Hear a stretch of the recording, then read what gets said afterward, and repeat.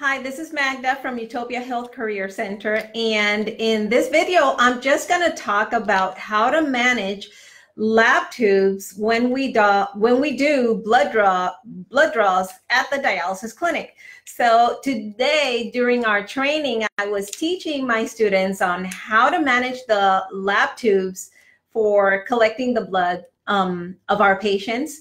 And specifically because hemodialysis technicians are the ones that are going to draw the blood at the dialysis center.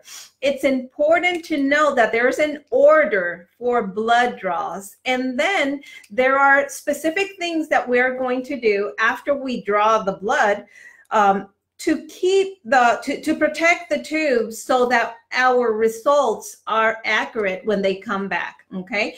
And because remember, the treatment that we offer to the patient depends on what we see in these results, the lab draw results. So your patient can receive a treatment that they probably didn't need, or they may not receive the treatment that they need if you do not manage the tubes well. Okay, so basically this is like an example of the amount of tubes that a patient that you could draw from your patient. Usually we draw tubes from our patients in a monthly basis. Let me move this a little bit. In a monthly basis, every patient has some type of lab draw in a monthly basis. Okay, so I just took this sample of tubes, and I'm just going to go through them. If I had all these tubes to draw, I need to understand that there are going to be some tubes that don't have a gel separator, and then there are other tubes that have a gel separator, like so. Okay, you see? The ones that have the gel separator are the ones that are going into the centrifuge. The ones that do not have the gel separator are not going into the centrifuge. So in this case, that really doesn't mean anything for our order. What it has inside is what's going to determine the order in which we're going to draw it. So let's take, as an example, let's take this navy blue. It's empty. It doesn't have any type of additive inside, okay? Usually we test aluminum zinc out of this one, and dialysis patients, they can, like for example, if it's a patient that uses aluminum pots and pans, they can have a buildup of aluminum. So we want to make sure that we are testing them at least on an annual basis. So this is the one that we would use, and this would be the first one. This would be in the order of collection. We would take this one first. The reason for this order is because there are other tubes that are going to have additives. There are some of them that have something that is called citrate that helps that helps control the clotting very fast of the blood. There are others that have a little bit of anticoagulant, and if we draw those first, we can mess up the result on this one. We don't need any type of anticoagulant, any type of citrate inside of this one. So that's why we want to make sure that is the first one. Another one that does not have any type of additive would be this plain red, okay? And depending on the dialysis clinic, they could be different, the color, but this one is plain. It doesn't have any additive. And with this one, if it's say peritoneal dialysis patients, which is another type of dialysis, then we would draw peritoneal dialysis solutions in here. We can test it. We could use it for that.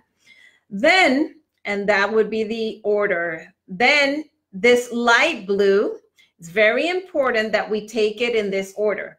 This one has a little bit of sodium citrate in there, and it's going to control the tube so that the blood doesn't clot too fast or it doesn't clot too slow, because we use this one actually to test and measure how fast the blood, this patient's blood is clotting, or how slow it's clotting, so that the patient can receive the therapy, whatever anticoagulant therapy is needed. Okay, so that's the one. This is the one that we use for that.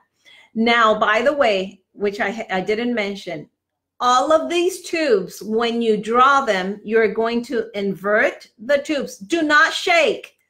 Invert the tubes 7 to 10 times, inverting gently 7 to 10 times, especially this one.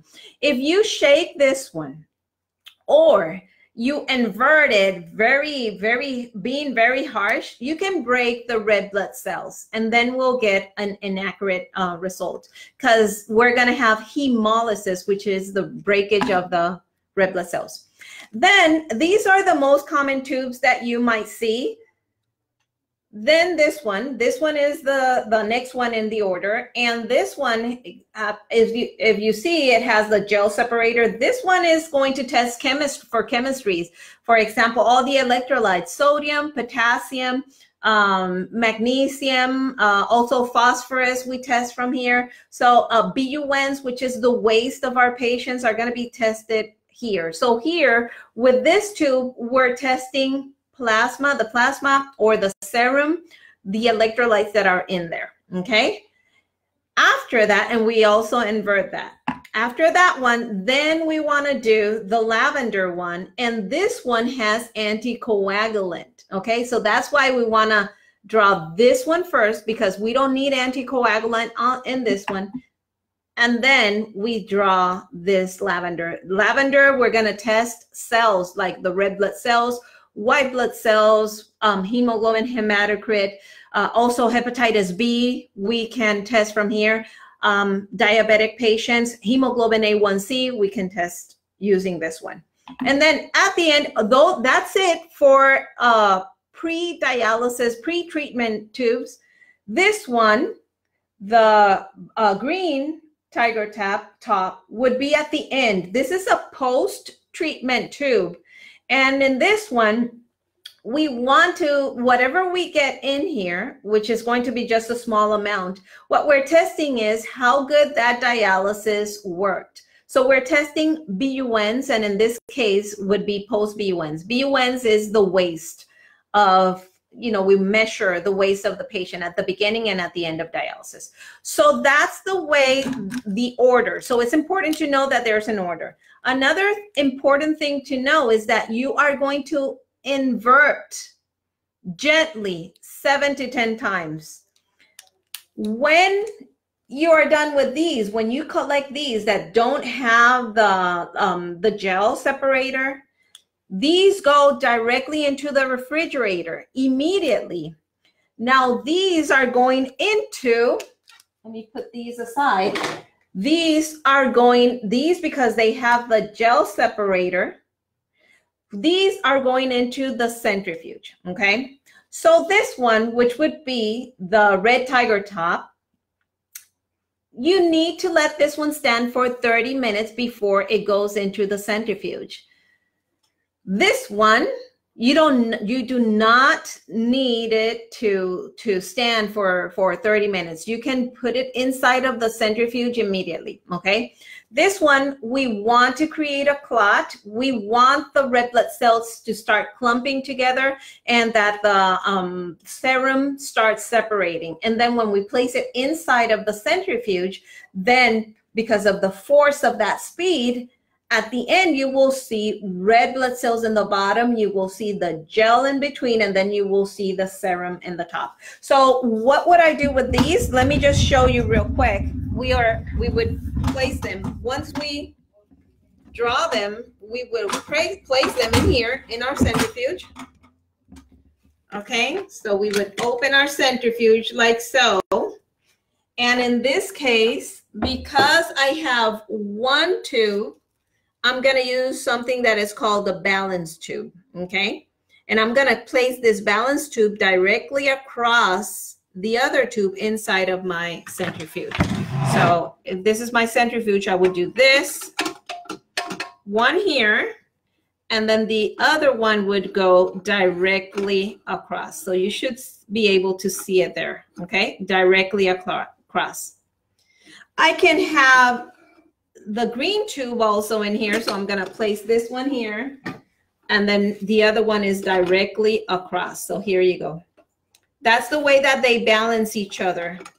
And every time I spin, I am going to spin for 15 minutes, okay?